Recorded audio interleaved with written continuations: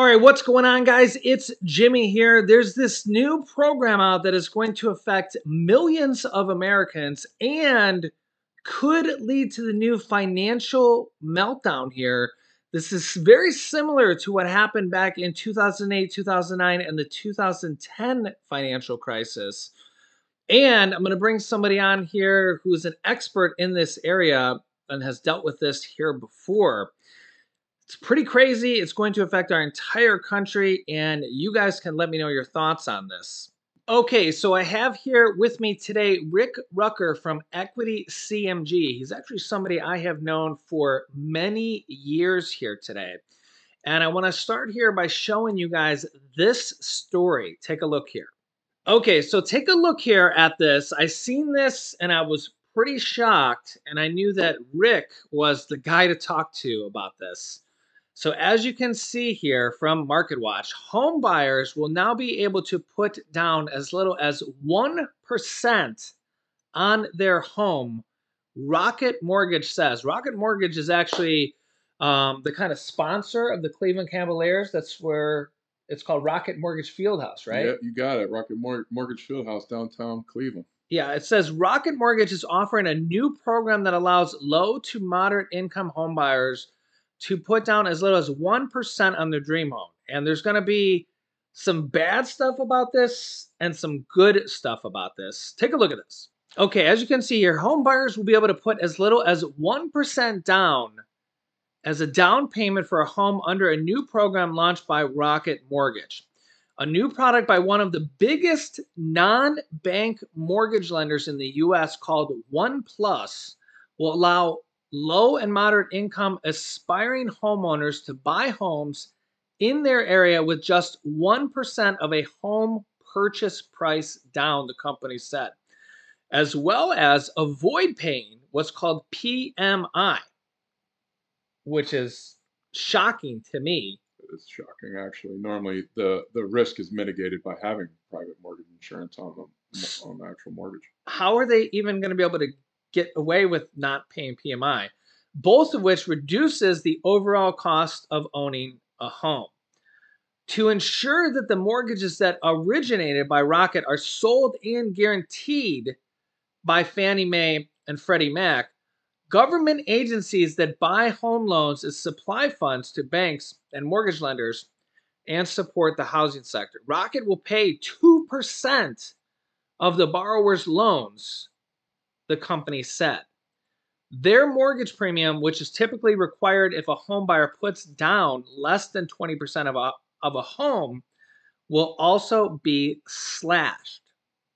The CEO of Rocket Mortgage said, quote, "I'm very, very excited that we're rolling this out. This is going to be a big deal for a lot of people." They're saying, quote, "Unlike low or no down payment plans that flourished and resulted in the 2008 crash in the subprime loan crisis, where lenders made loans to people who were eventually unable to repay them, requiring borrowers to meet specific and stringent credit standards will prevent the same scenario from repeating itself again." Well, at least this is what they're saying. Okay, so Rick, you've been in this industry for many years. What are your first initial thoughts?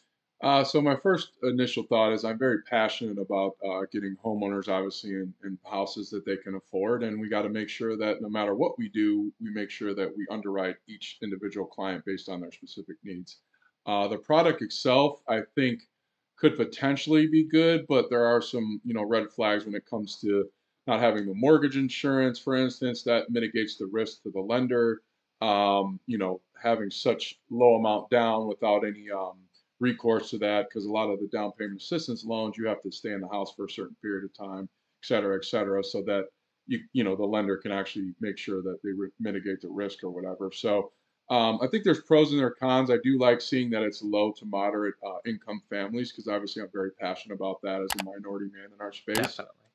So there's benefits to that, but I also agree with Jimmy. As somebody that was in the business in pre 2008, I started in 2005. There are some red flags when it comes to not being cautious about lower down payment options. So So I can see how this is going to help out some people, and we'll talk about that here in a minute. But especially with them not paying PMI, and I get that nobody wants to pay PMI because it's literally just kind of like throwing money out the window. I get it. But the problem with it is, and remember, we've already had three major banks fail this year, all worth over $100 billion, two of which were worth over $200 billion. And we've had another major bank, Credit Suisse, that was worth over $500 billion this year. And now banks are kind of getting a little bit desperate to write more loans because nobody wants to, well, at least a lot of people don't want to, go out and get mortgages and refinancing right now because it's a little bit higher right now, even though they're already starting to say that loans and rates may be coming down by the end of this year, right? Correct. You got it. First quarter, the predictions are Fannie and Freddie Mac are stating that rates will definitely come down substantially. And, again, the PMI thing, I think, can be a little concerning because, again, as a mortgage lender, our professional job is to make sure we mitigate our risk, but we also don't make people house poor as well. And we set people up to win so that they stay in the house. And when it comes to, FHA mortgages versus conventional, et cetera, the default rates are so high, especially when it comes to the lower down payment options. That's, my biggest concern when I hear these type of products coming out. But like to Jimmy's point, there's banks that are failing, and the whole banking system is built on leveraging. So, you know, trying to push more people into loans to increase profitability, et cetera, that could be the concern when it comes to, some of these products. So I totally agree with where you're going on that, Jimmy.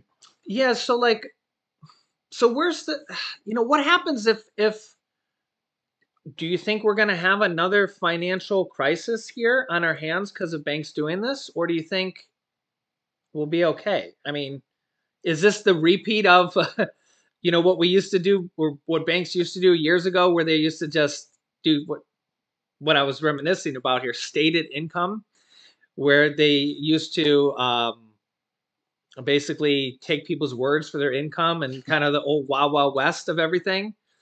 And now they're going to do what, little to no down. And I get it that some people are going to say this is the greatest thing. This is actually good for a lot of people because they'll be able to get into home ownership, and as long as they do their job, pay their bills, this is really good for a lot of people. But overall, when you put a bucket of millions of people in there, is the system going to break? That's a really good question as well. So my personal opinion is pre 2008, there was basically no oversight, and me and Jimmy were just discussing this. Nowadays, I'm licensed, my company's licensed, each loan officer you speak to is licensed, the underwriter's licensed, even our processor who processes the files is licensed. So I don't predict another 2008 happening. And then you have an inventory shortage already. So there's people that are trying to buy homes. There's 20, 30 offers going out on homes. And on top of that, we're an equity rich society at this point. Whereas back in 2008, 2009, when the market crashed, there was a lot of appreciation, but then all of a sudden that appreciation went down. So I'm not seeing like big default rates. I track the rental market, I track the commercial market, I track the residential. I'm not seeing another 2008, but I do think that we should be cautious when it comes to lending out some of these products. And again, making sure that for very specific clients, I agree that this product completely makes sense. It's very exciting. Home ownership is the American dream, but we also have to make sure that we set people up to win and not wind up defaulting, to Jimmy's point, because I'm very Yeah. passionate about that not happening as well. And yeah, because the problem is when the system fails and the Fed and the government has to step in and bail out these banks, ultimately it's the taxpayers paying for it. Correct. Yeah. And so, like, you said you're licensed in like 30 states or something, over 30 states or something like that. 30 states, you got it. We're in all the major states. So the great state of Texas, one of my favorite states to lend in. California, everything up the West Coast, obviously in Ohio, anything in the Midwest, Michigan. Um, Also on the East Coast, New Jersey, Maryland, Virginia, DC. We're in pretty much every state, So if you folks are interested or, want to even take a look at your current mortgage situation, make sure you're in a good position, obviously we're here to help you out. Yeah, by the way, I'll put his website down below in the description and the pinned comment if you're looking for a mortgage or a refinance. I've just literally known Rick for years. He's somebody I trust. But I want to ask you, so since you're licensed in all these states and you do business in all these states for people, helping them out, what's the market like now? Because we've seen the market was really high with home sales prices. Are we seeing home prices come down, or you were saying low inventory? Where's the market at right now? That's a really, really good question. So, being licensed in multiple different states, and from the beginning of really my career, I did a lot of business in California, the major markets. And what we think is expensive here in Northeast Ohio isn't expensive elsewhere. So, when it Yeah, comes, definitely. yeah, you're just like, people here complain when, it's a $10,000 difference where people in California are like, oh my God, like, They're like, we got to bid 20, 30, 40,000 over just yeah, to even be competitive it, with it, the bid, right? Yeah, exactly, and it's intense in those type of markets. So, but generally speaking, we are seeing a lot of appreciation still. The last 24 months, I believe, it was 20% plus in appreciation in virtually every market. Now, an exciting statistic I read today is Cleveland, the top four markets out of 50 in the country. Cleveland's number four Wow. for being less expensive to buy versus rent. So very good information there. There's also some other states as well, but you always gotta look at it as like rent is 100%, whereas whatever the market rate is, what you qualify for, there's that rate. So you got to look at renting versus buying. Like, do I want appreciation or do I want to make my landlord rich? And wealth is created through real estate. There's no question about that. It's been proven time and time again. If you look at the Forbes list, it's been created in real estate and finance and retail. So, and I like being in two of those myself, which are you know, it's a very productive industry to be in. So where do you see home prices going over the next 12 months? So honestly, I think that the appreciation still is going to happen. Me and Jimmy were having a great conversation about how do you correct the inventory issue that we're seeing. There's a lot of boomers that are downsizing.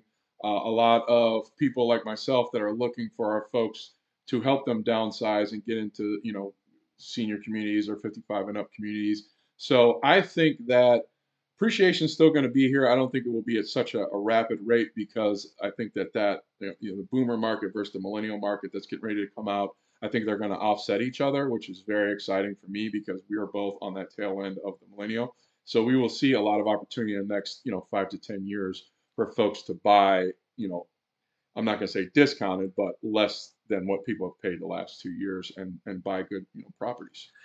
And this is a really big one because I talk about this on my show. People who watch my show know this because it's very, very concerning. Even if people aren't buying homes, for people's credit cards and for people buying cars, pretty much everybody.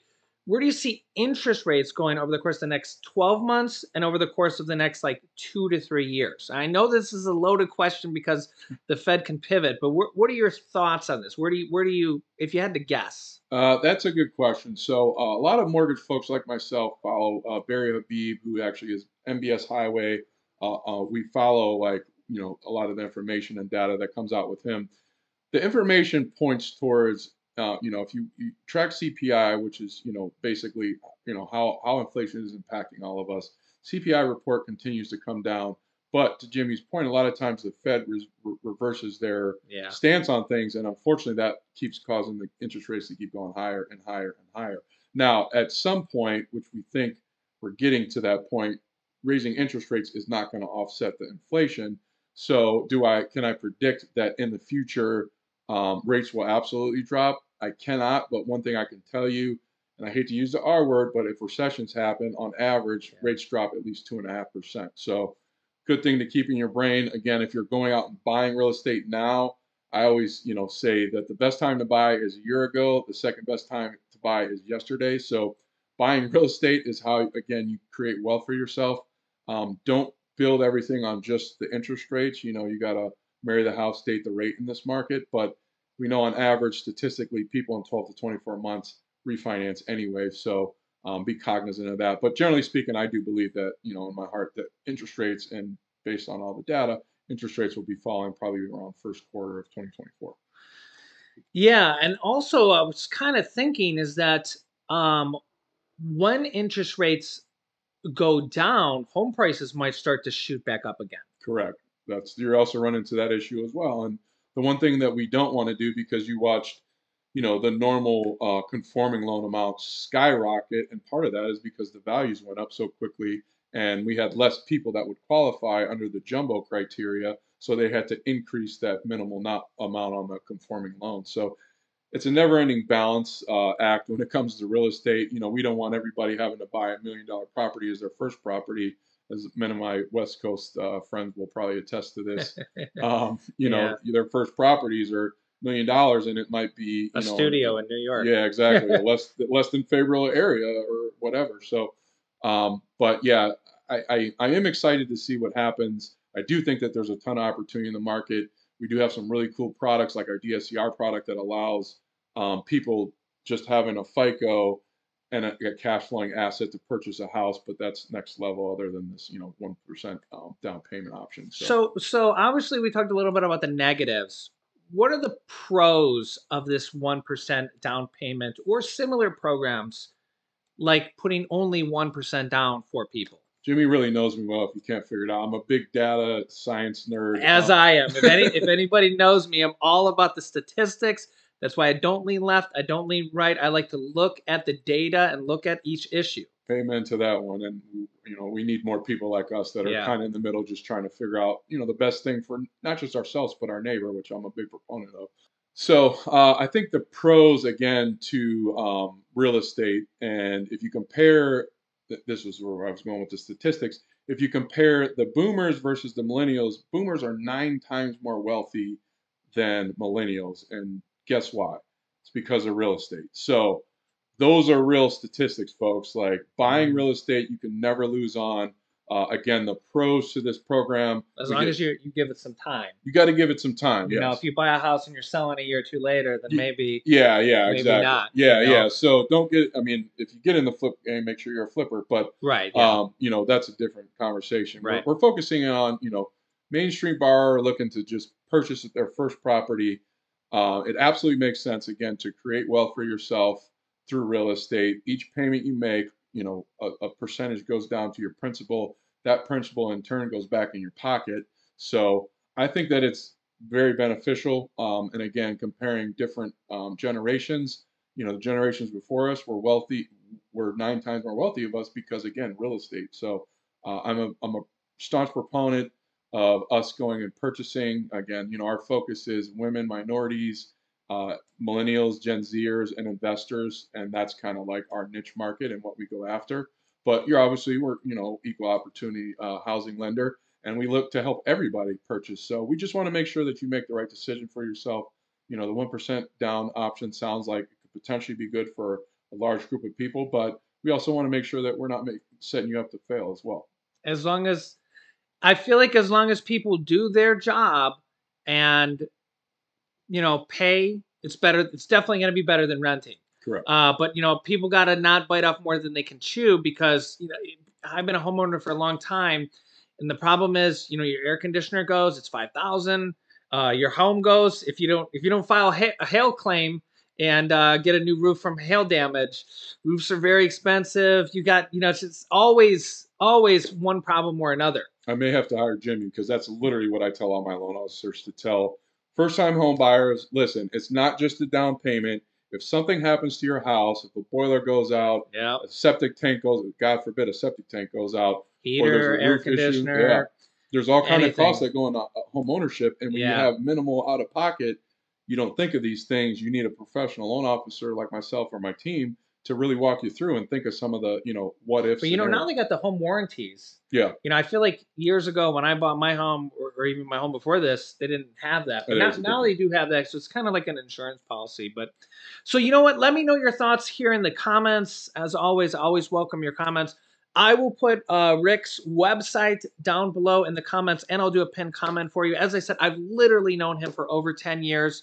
So he's somebody I trust. This is not a sponsored video or anything like that. But he's licensed in over 30 states. So his phone number will be on his website, and he can help you out with refinances, mortgages, or questions if you got them. So let me know your thoughts here in the comments. I'll keep you up to date here with everything going on here in our country on a daily basis. Let me know if you want me to have him back on here on the YouTube channel, and I'll keep you up to date here. So if you haven't yet, make sure to subscribe down below. Click the bell icon so you don't miss out on any new videos. So click on this video here to see the foods that are getting banned in the United States right now. Or you can click on this video here to see the attack at the White House and the assassination attempt. So click on one of those videos next. Thanks for watching, guys, and I'll see you in the next video.